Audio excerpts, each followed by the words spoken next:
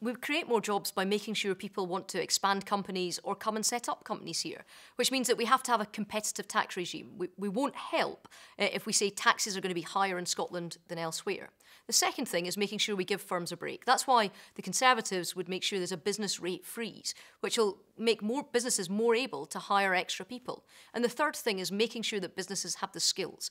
That's why we'd ensure that there's 10,000 more apprenticeships in Scotland so that we can get more people training straight and directly for a job.